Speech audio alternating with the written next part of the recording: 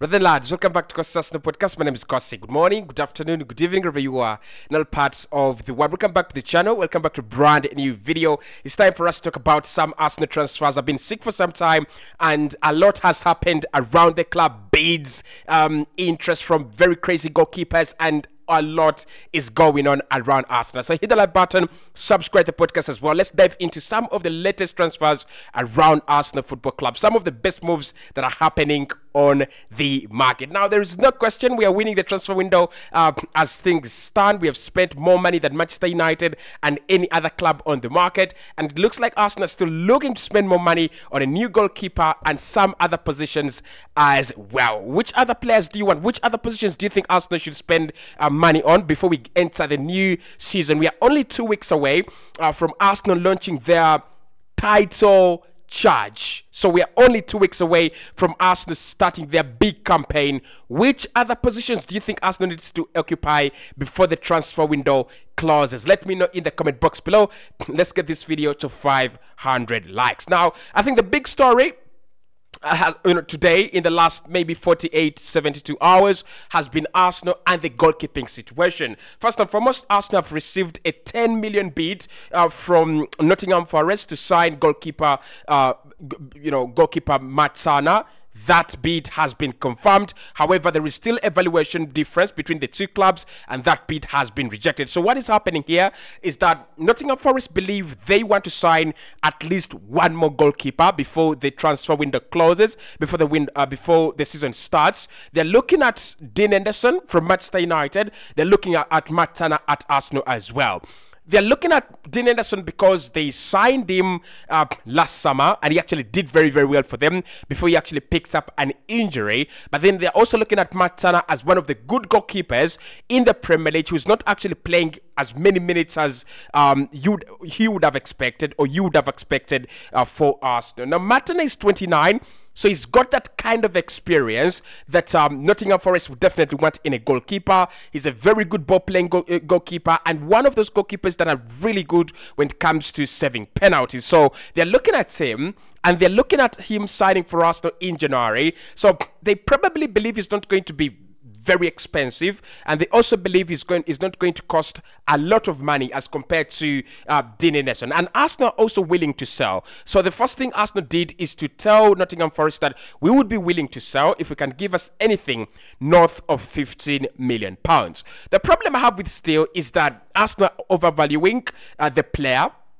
I think we signed him for around 7 or maybe 5 or 7 million euros right in January.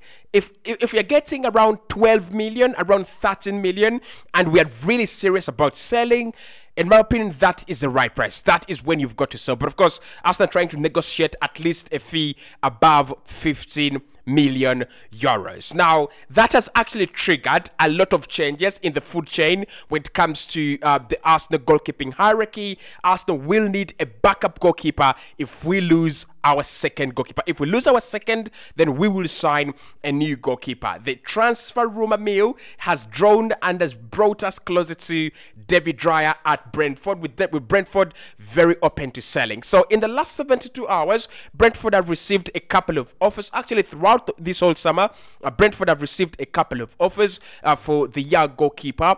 And they've already decided that they will sell. Actually, their manager, Thomas Frank, was asked about the situation, and he said, we will sell. If the right offer comes in, we will sell. And the player actually wants to get that big move. He wants to go. He wants to get that big opportunity. And we won't stand in his way. We will actually sell him. Today, Bayern Munich have actually sent in their offer to sign the player. However, that offer has been turned down, and talks have also broken off. So the reason why is Bayern are trying to sign him on a loan deal, potentially, and then they can buy him later. Brentford are not listening to that. They're saying he's one of their most valuable assets, and if anyone wants to sign him, if anyone wants to take him at the club, away from the club, they've got to pay money up front. They've got to agree a permanent deal up front.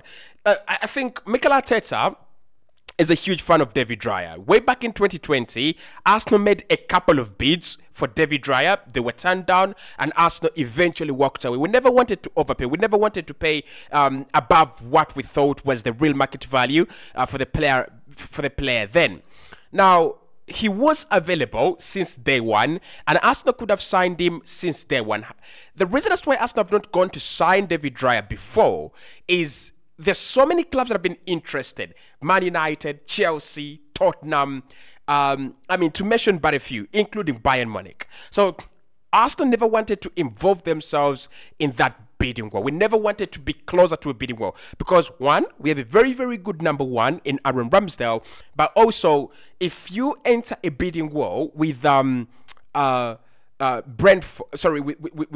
with Tottenham, Bayern, and Man United, and Chelsea, all these are clubs that were desperate to sign a goalkeeper. So literally, because Brentford looked at Spurs, they looked at Man United and Chelsea and their situation, and Bayern, and they decided the price is going to be high. So what Arsenal have done here, which is actually kind of ingenious, is we have waited for all the clubs to fail to agree a deal for David Raya, which means that that because the players told Brentford, I don't want to stay, I don't want to extend a deal with you, I don't want to sign a new deal, so the price is going to come down a little bit. He's got 1 year on his deal. I think it's kind of unfair for them to ask for in excess of 30 million euros. For me, the highest price should be around 25 million euros. That is what Arsenal should pay for David Raya, the highest price. So because all these other clubs are now out of the way,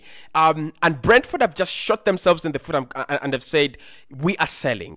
We will sell. We've agreed to sell internally, so we are just waiting for that right amount of money. So for me, 20 to 25 million euros will get the deal done. Arsenal have just waited for everyone to get out of the way.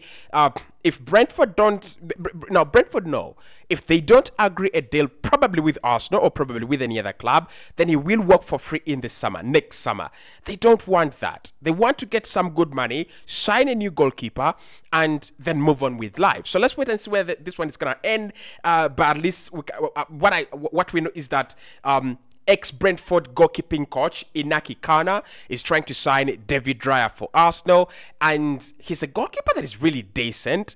Mikel Arteta has eyed him for quite some time, and he's a goalkeeper that is actually topping many other goalkeepers, not only Ramsdale, but many other goalkeepers in the Premier League when it comes to a couple of metrics. That is passes attempted, long passes attempted, short passes attempted as well. And his save ratio and percentage is also very, very high for a goalkeeper who's actually only 25 to 30 million euros, if you come to think about it. So Brentford have a decision to make. They've already decided they will sell. They've just not yet decided how much they will sell for and what amount of compromise they're going to be coming with on the table. Personally, I'll be there. I'll be there to report about each and everything that happens on this deal. Now, away from the goalkeeping madness, which is actually surrounding Arsenal, we've been linked with Axel Disasi. Chelsea have apparently agreed a deal to sign Monaco centre-back Axel Disasi for £39 million, and he was really wanted by Arsenal.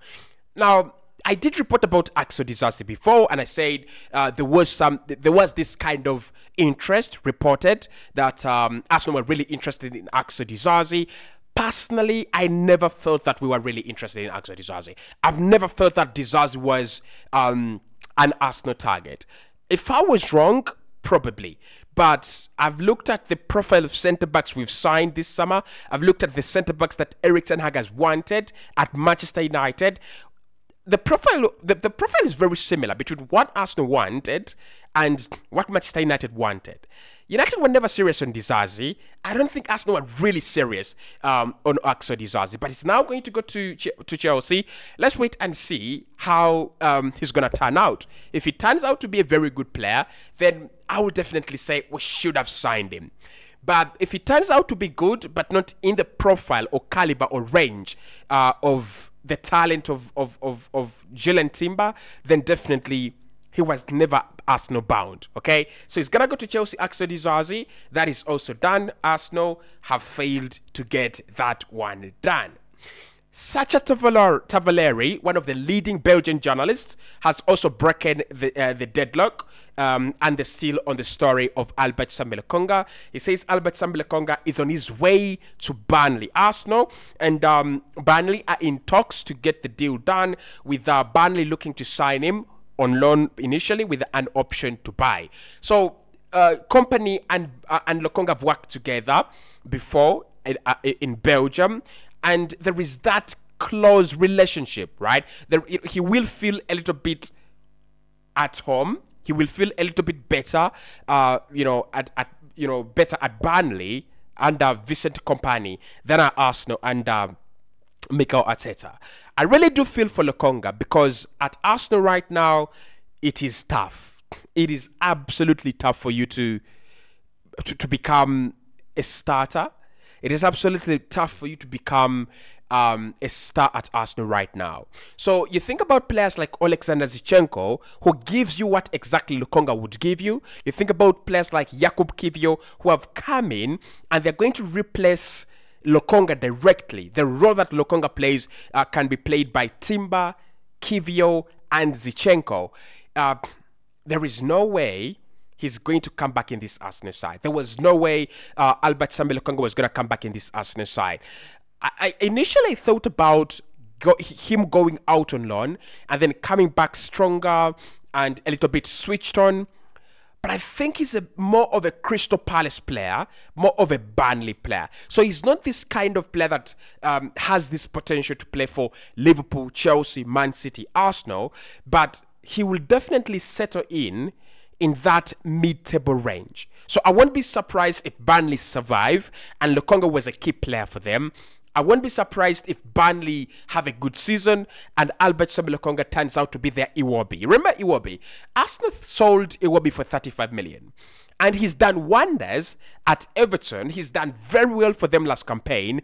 But those performances don't elevate him to the status where Arsenal like, we made a mistake to sell you. So we are comfortable with the decision we made to sell Alex Iwobi, but still he's doing very well with Everton. So I think Lokonga is in that bracket. He will go on to do very well at Burnley. He'll go on to do very well for a mid-table Premier League side, probably a mid-table Italian Serie A side, but he's not an Arsenal player. And the ruthlessness that Mikel Arteta has actually exhibited in the squad right now, pushing out players, ghosting some players that are actually not giving us enough. Lokonga looks at the bigger picture and is like, there is no place for me in this Arsenal team. There is no place for someone like me in this Arsenal team. If Fabio Vieira and Emile Smith-Rowe are struggling to get into this team, there is no place for me in the team. And I kind of feel for him, because he's one of those players that signed for Arsenal at a time where we could use any kind of help we needed, right? So Lokonga offered help, Partey offered help, Tavares, but now the team has outgrown them. The team has Rice, Partey, Jorginho in midfield, Kai Havertz, Odegaard, Fabio Vieira, and Emile Smith-Rowe. So that quality does not guarantee Lokonga to come back at any point in time and play any role at Arsenal. So according to Sacha Tavaleri, Burnley will take him on loan, which I think is actually a very, very good deal for Arsenal. So they will take him on loan with an option to buy. So he's got to work as hard as he can to impress at Burnley. Look, bro, if he fails to impress at Burnley, if he fails to give them the best of his efforts, then the Premier League is not his home. He's going to be looking at the Championship, going back to Belgium, or finding life, or trying life outside the Premier League. So for me, this is kind of his last opportunity. I don't see him coming back at Arsenal, but he's one of those deals where Arsenal can get some 20-25 million euros off his sale. So let's wait and see what's going to come out of that. Arsenal still progressing in talks with Mohamed Kudus, just because of the flu, so I'm struggling to pronounce some words. But Mohamed Kudus is a deal that Arsenal have been working on for all this week. Let's hope this one is going to be good. Yeah, let's hope this one is going to come good. But we are progressing in talks to sign Mohamed Kudus. Arsenal should place their initial bid as quickly as possible. And of course, we have that Bitello bid, that Bitello deal that is slowly progressing. Every single day we get a confirmation. Every single day we get some good news that, you know, Arsenal progressing, but we are still there. With the Florian Balogun, Man United, after signing Rasmus Højlund, looks like United will be dealing with other things apart from Balogun. So we're still waiting for Italian clubs to come in and give us some good money. Eddie Nketiah is one of the players that Crystal Palace want to bid on in the coming week. So losing Eddie and Balogun can't happen. We have to keep one. We have to sell one. If we decide that the stock of Balogun is one we need to cash in on, then definitely.